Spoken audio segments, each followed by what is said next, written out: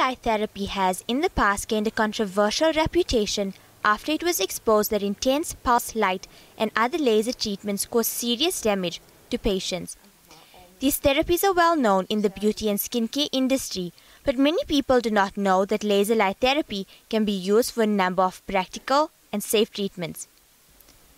Ongoing laboratory research at the University of Johannesburg on laser techniques show promise for various medical treatments in future. 3 fields of research that we focus on is diabetic wound healing, photodynamic cancer therapy and stem cell differentiation.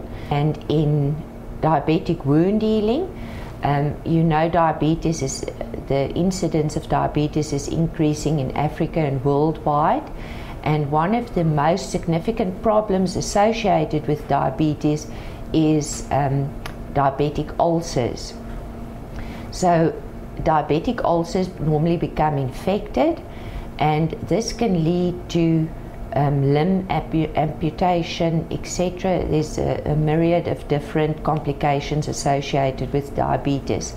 The treatment boosts the human body and enables it to speed up the healing process.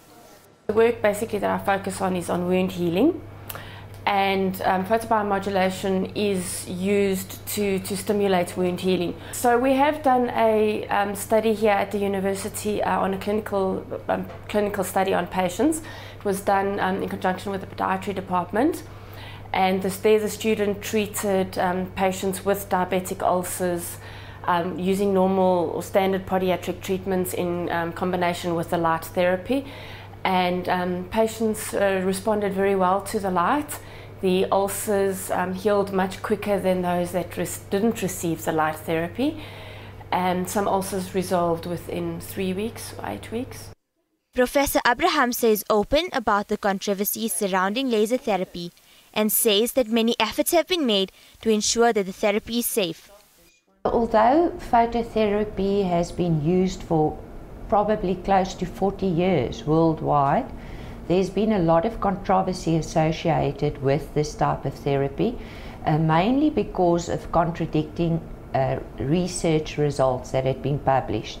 And one of the main problems with the research that had been produced in the past is the different uses of laser parameters.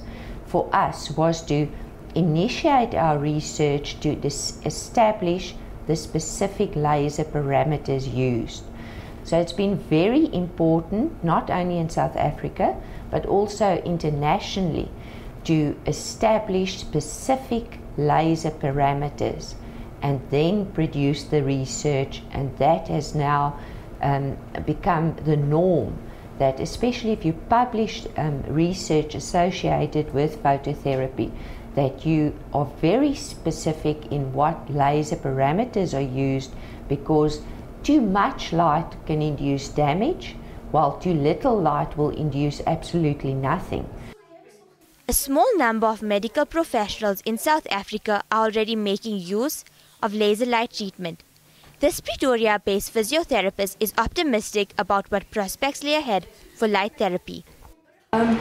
This is a systemic treatment made, so if somebody has got, say, psoriasis or